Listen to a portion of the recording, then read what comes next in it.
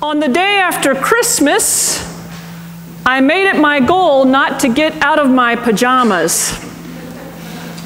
I'm happy to say I achieved that goal.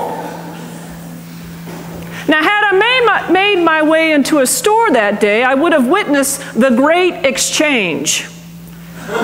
Trading the wrong size in for the right size, or getting a different color, or getting a different gift altogether. Or had I made my way to the landfill, I would have seen Christmas trees going into the dumpsters. Christmas is done. The big crescendo reached on Wednesday. At least so says the world. But the church says it's only just begun, and we've still got a whole other week to go. I love the church and the church's sense of time. 4 quiet weeks to prepare for Christmas and 12 long days to enjoy it. And we need this time. We so need this time if we are to unpack the reality of what has just occurred. The culture may tell us it's all about gifts and eating way too much and parties, all of which are fleeting, and some of which is awfully heavy on the sugar.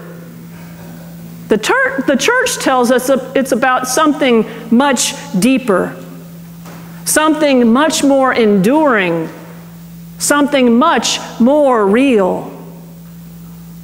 Luke tells us the story of that sacred birth, a story which is easy to adore, easy to sentimentalize, and also easy for us to keep a nice, safe distance from the action at hand. John tells us about the Word made flesh, an uncomfortably intimate proposition. We hear Luke's story once on Christmas Eve, but the church gives us John 1 twice, on Christmas Day and today. There is something here we are not to miss. For John, this Word became flesh in a world full of light and dark. Just as that very first word spoke into a formless void and began to shape creation out of the chaos. In John 1, the dark is strong, but the light shines out in the darkness, and the darkness did not overcome it. It seems that the culture tries to pull us into a place of sweetness and light, a slightly too cheery place at this time of year. But our sacred story reminds us that the darkness is very, very real, and it isn't going away. But our sacred story also reminds us that the light has come into the world, and it's stronger, always stronger than the dark. The Word became flesh in this world, a world that is always a mix of light and dark, of dark and light. And a cursory cruise around our news confirms that this is so today. Even while we celebrate this life that changes the world, the people of Syria slip deeper into a civil war, where it is very difficult to discern who is on what side, and all sides perpetrate violence. Sudan has again plummeted into civil war with layer upon layer of complexity. Car bombs still explode the world over, in marketplaces, outside of churches. People are still rebuilding their lives from natural disasters in Haiti and the Philippines. Long-term unemployment still plagues many in our country, and poverty, food insecurity, and inadequate health care still plague many in our state and in our county. There's still a lot of darkness in the world. And into this dark world, God does not do a hit and run. God doesn't just descend on one night to bestow precious gifts. God is here to stay. And the Word became flesh and lived among us, full of grace and truth. From His fullness we have all received grace upon grace. Operative words there being grace. And in Jesus Christ, the Word made flesh, we can be sure of one thing. When we gaze upon Him, when we hear Him, when we touch Him, when we smell the fragrance of His presence, when we taste His body and blood, we are touching the very stuff of God. We're gazing upon the face of God. We are hearing the divine call. We are touching the heart of God.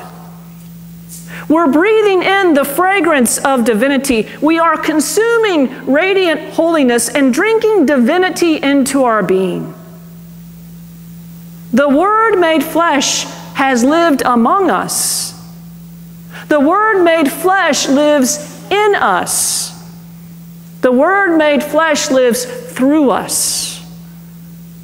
This Christmas story doesn't just last for a day or even for 12 days. This Christmas story will last for the rest of our lives. There's one other piece to this Word made flesh that's caught my ear this year. And I'm so grateful to John's Gospel for giving us this image, because just as Eucharistic Prayer B reminds us, this Word made flesh echoes back through the prophets and the law all the way back to creation itself. It's the same Word speaking over and over and over. But if this Word is made flesh in our flesh, if this Word lives among us, then all of a sudden our words matter, and they matter a lot. So much of the darkness in our world, so much of the conflict, so much of the violence begins with our words. And our words become flesh in actions that do such harm. We wield our words like a sword until they become real ones. And into this warring world, into the large-scale wars across the world, into the smaller ones that may be only known to you, into this warring world comes the Word made flesh. Jesus calling to us just as He did to Peter at that painful moment in Gethsemane. Put down your sword. Put your sword back into its sheath. The Word that is to speak through your life is full of grace and truth, full of love and light and life. So on this 5th day of Christmas, I want us to try something. I first experienced this at a Pace Bene workshop last summer. So I want you to close your eyes.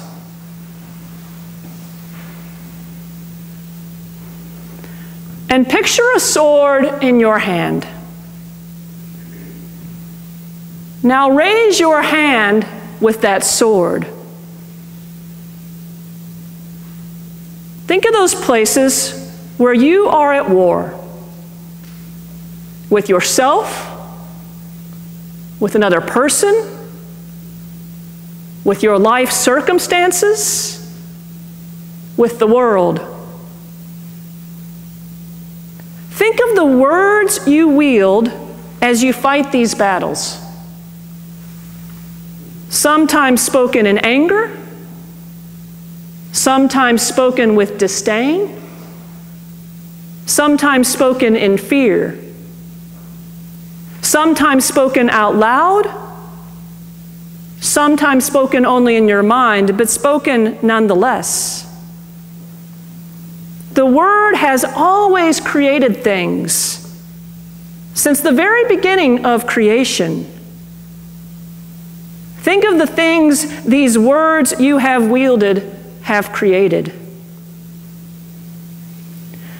Now with your sword raised, hear Jesus' call to you. Put down your sword. Put your sword back into its sheath. And as you are able, slowly lower your sword and put it back into its sheath. Let the Word made flesh, so full of grace and truth and love and light and life, let this Word fill you. Let this Word made flesh pour gracious words from your mouth. Let this Word made flesh speak its truth in your actions. Let this Word made flesh love and live and shine through you and your life.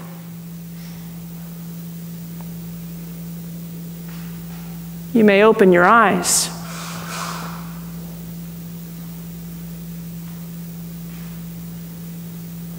There is so much darkness out there. Somebody, somewhere, has to put down their sword first. Somebody, somewhere, has to start showing people how to sheathe their swords. The Word who became flesh is not naive. God knew daggone well what God was in for when God leaped into our flesh. This is not easy work. This is work that is exquisitely costly. In the end, Jesus gave his life for it. But this is our calling as those whose flesh bear this Word. And the Word became flesh and lived among us. We have seen his glory, so full of grace and truth. We have received grace upon grace upon grace. The world is dying to receive this Word. Put down your sword, that this Word may live and reveal the truth and beauty and love that flows straight from the heart of God. It may be dark out there right now, and darkness is strong, but light is stronger. And the Word made flesh speaks a more powerful word than the darkness has ever dared to utter.